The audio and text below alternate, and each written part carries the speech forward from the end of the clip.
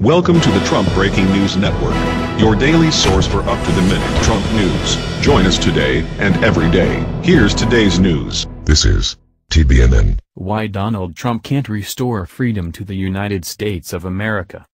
By Pao Chang. I have been hearing many people, including supporters of alternative media outlets, say that Donald Trump is going to restore the United States of America back to its glory days. Based on my research on the political system of the USA and understanding of how governments truly work, I can confidently say that Donald Trump is just another puppet of the elite. However, some puppets do rebel against their masters. Is Donald Trump one of them? What most people do not realize is that Donald Trump is not working for the American people, because he is the president of one of the largest corporations in the world. This corporation is called the United States Incorporated, also doing business as the United States of America Incorporated. They often write the corporate name United States without the Incorporated to prevent you from knowing that it is a corporation. If you want proof that the United States is a corporation, read my empowering article titled Proof That the USA is Controlled by Foreign Corporations. Why nearly all politicians are blood-sucking, energy-sucking actors.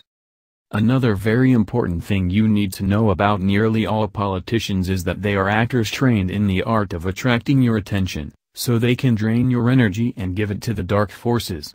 Like they say, where attention goes, energy flows. The word politician is defined as a person who is active in party politics. The word you need to pay attention to in the previous definition is politics. The word politics means the science or art of political government or the practice or profession of conducting political affairs. When you split the word politics into two words, it becomes politics. The word poli sounds similar to the prefix poly. According to dictionary.com, poly means a combining form with the meanings much, many and, in chemistry, polymeric, used in the formation of compound words. As for the word tick, it sounds like the word tick, which means any of numerous blood-sucking arachnids of the order Acarina, including the families Ixtidae and Argosidae, somewhat larger than the related mites and having a barbed proboscis for attachment to the skin of warm-blooded vertebrates. Based on the definitions in the previous paragraphs, a politician is a blood-sucking person who conducts political affairs with many other blood-sucking persons. Nearly all politicians are bloodsuckers because their acting role is to trick you to give them your attention, so they can drain your energy. Keep in mind that blood is one of the best substances for transporting energy. Below is an excerpt from an article I wrote titled Why the Right to Vote in the United States is a Fraud that explains why politicians are bloodsuckers or energy suckers. This article talks about how the voting system is used to drain your energy. The word vote is defined as a formal expression of opinion or choice, either positive or negative, made by an individual or body of individuals or the means by which such expression is made, as a ballot, ticket, etc. These two definitions of the word vote only show you its meanings at the surface. To find the deeper meanings of the word vote, you need to use the art of phonics to help you see the relation among words. Phonetically, the word vote sounds exactly like the word volt. Where do you go vote, volt at? In a voting terminal or a polling place. The word pole sounds similar to the word pole. A pole is the electric battery pole of positive, plus, or negative. In other words, in order to vote you need to go to the polls, so that you can place your vote, volt on the candidate that you want to see put in charge. Once the votes, volts are counted, the politician or politician that receives the most votes, volts is the one who is going to be put into the position of power. Maybe this is why it is called power politics. Are you starting to see the connection here? The presidential election is nothing more than a game created by the international banksters to con you to agree to be a battery, so that they can drain your energy. This is why before they can summon you to go to court, they need to charge you first. Why politicians are not the answers to freedom. Politicians have never been the answers to freedom because true freedom requires personal responsibility.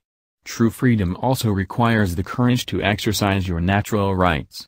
When you rely on politicians to govern you, what you are really doing is telling them that you are still an incompetent child and irresponsible, and therefore you need a legal guardian, the government, to babysit you and make decisions on your behalf. As long as you have a legal guardian, you can never be truly free. Relying on politicians to govern you is strong evidence that you are mentally incompetent. An incompetent person is not allowed to have true freedom, because he could harm himself or worse harm others. When you rely on politicians to make important decisions for you, they see you as an incompetent child who needs to be babysat every day. If you were a politician, legal guardian, government, would you want to give an incompetent child the freedom to do whatever he wants?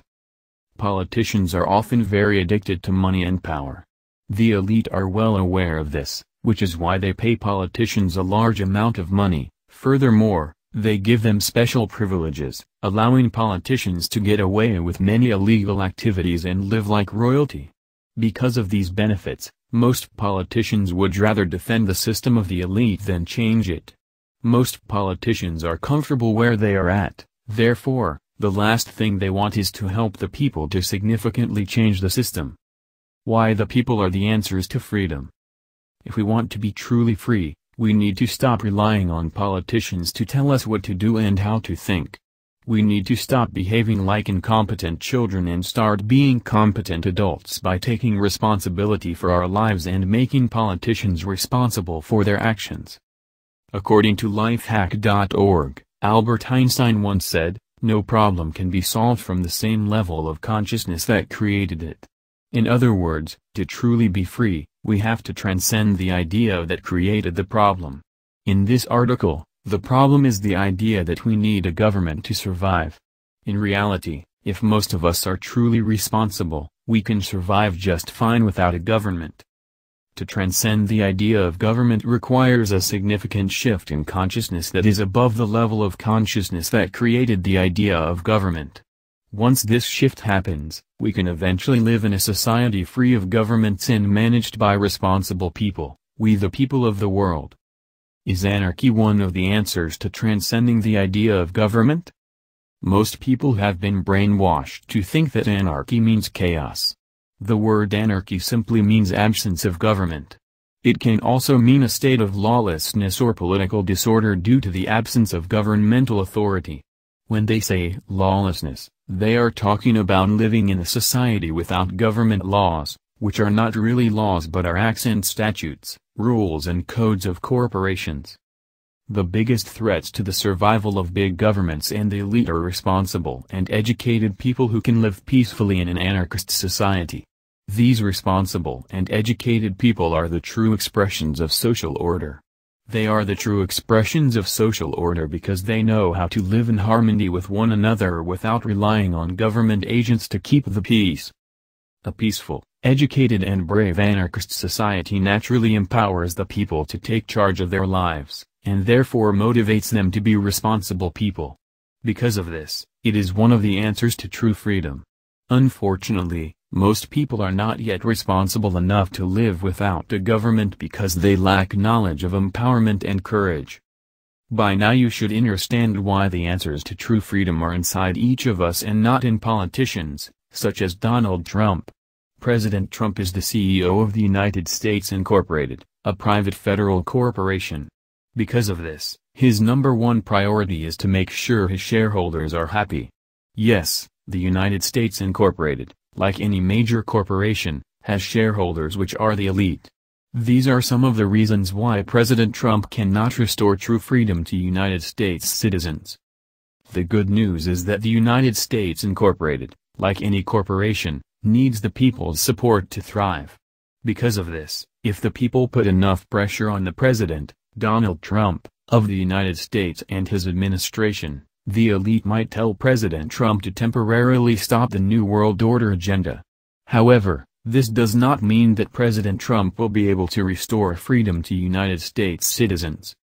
If you do not like what the United States Incorporated is doing to the world, stop supporting it as much as possible. One of the most effective ways to do this is to learn how to exercise and defend your natural rights, so you can remove yourself from the jurisdiction of the legal system. Also, learn how the birth certificate is used to take away your natural rights and stop voting. Read this empowering article to learn why you should stop voting. An empowering article that will help you understand why politicians are not the answers to freedom is titled U.S. Admiralty Courts Exist Because the United States is Under Martial Law. Also, read this empowering free book titled The United States is Still a British Colony. That's the news. Join us here every day. Be sure to subscribe and click the bell. See you next time. This is TBNN.